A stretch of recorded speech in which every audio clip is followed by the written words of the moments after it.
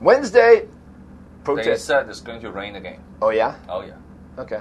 All right. Well, who's going to get rained on? Protesters. Oh, really? Yeah, it's going to be a protest today. They still have protests Yes, in this weather? Yes, of course. They're localists, you know. They're in this weather, in the sense of physical weather, but also the political climate. Oh, yeah. Things are definitely heating up all summer long. Oh, really? There's going to be more protests. The localists are going to be out today. Okay.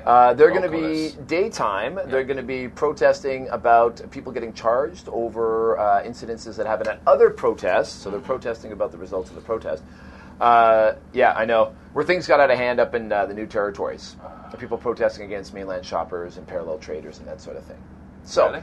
If people are like... You know what? What? I don't agree with the word localist. No? Okay. Because when you think about in English terms, yeah. I mean, localist is the translation from the...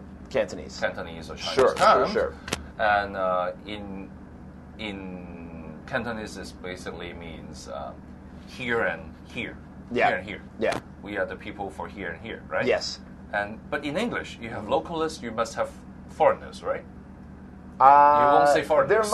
There can't be an us without a them. Yeah, but you see, for localists, they are not really against foreigners. Theoretically. Like you. Yeah. They are more against, in terms of the political agenda, they are against the mainlanders. Yes. Right? Yeah. So... Yes, but they shouldn't call them the localists. Yeah. I mean, they can call themselves the, let's say, coastalists. Coastalists, okay. Yeah, because we are along the coast. Well, perhaps, yeah. Or they are all for their own territories, right? Yeah. So they can call themselves territorialist. Yes, but that makes them sound expansionist, which leads to fascist. Of course, not terrorists. No. But territorialists. No, but I think, especially in English, local has this wonderful, feel to it. Like you're part of the community. Buy local vegetables, buy local produce, buy local arts and crafts. It sounds very friendly, and you always want to pick the term whenever you're a political. Don't let somebody else label you. You always want to pick your own label in politics, and so I think that's why they've gone with it. Okay. But if people, so today they're going to be protesting, but tonight they're going to be at Shore in Central at the Harbor Times Happy Hour. And we've got 3 localist speakers coming.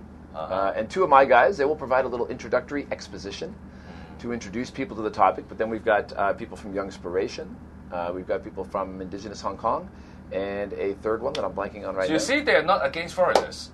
They are they're coming. They're taking our vote. I'll be there. But my other guys are all local. But I'd like to think I'm local after 19 years, coming up on my 20th year anniversary. You asked around. You just asked around. Yeah, so you can ask around whether you are local or not. I'll ask the guys tonight and say, hey, do I qualify? But so if people have questions they want to put to these people directly, what are you all about? Are you separatist or not?